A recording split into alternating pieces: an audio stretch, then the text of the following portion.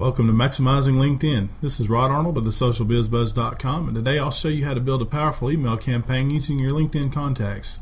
To get the most out of this video, watch it all the way to the end, see how it all works. You can always replay the video and pause it and follow along later.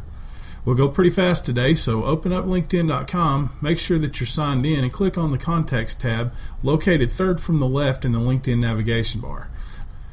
Now while we're here, I want to take this opportunity to answer a question that I'm frequently asked, and that is, how do I remove a LinkedIn connection and will they receive a notice that I've disconnected from them? To answer the second question first, any connection that you remove will not be notified. Once you remove them from your list, you'll simply stop showing up in their address book. Now let's take a look at how to remove a LinkedIn connection. If you look over here in the top right corner of your screen, you'll see a link that says Remove Connections. Click on the Remove Connections link and select the LinkedIn contact or contacts that you'd like to disconnect from.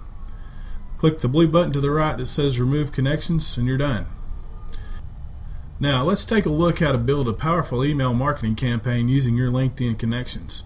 Before we begin, you'll need a bulk email program to send out emails that we can import an address list into.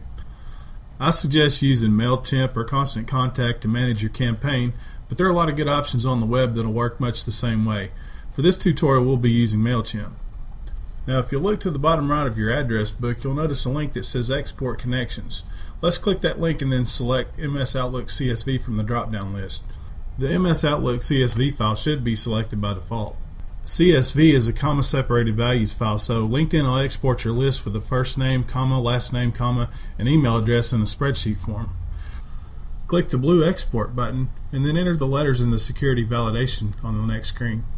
To download your CSV file to the default download directory on your computer, click the blue Continue button and then click Export on the next screen to get your CSV list.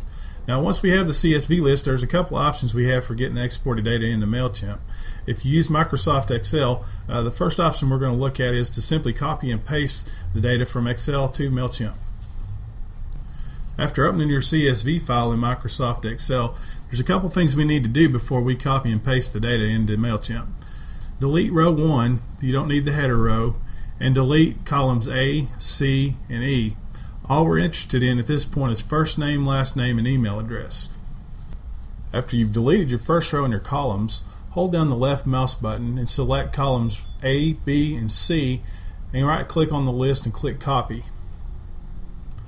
After you have your copied data from Excel, let's go back over to MailChimp into the list section and click the import link. To the bottom left of the MailChimp interface, you'll notice a link that says Copy Paste from Excel. Hover over that link and click the blue Select button. On the next screen, you'll be able to paste your data that you just copied from Excel into the next window. After you've pasted your data, click the blue Import List button. Okay, so through the magic of video, we now have an imported list into MailChimp, and I've gone ahead and set up a campaign ahead of time. So let's see how this all comes together. I've got a campaign called Maximizing LinkedIn, and I've added the list that we've imported from LinkedIn to receive this email.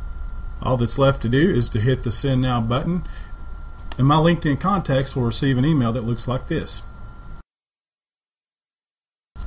I hope you've enjoyed this tutorial on building a powerful email campaign using your LinkedIn contacts, and I invite you to come back for future videos on Maximizing LinkedIn. This is Rod Arnold of thesocialbizbuzz.com.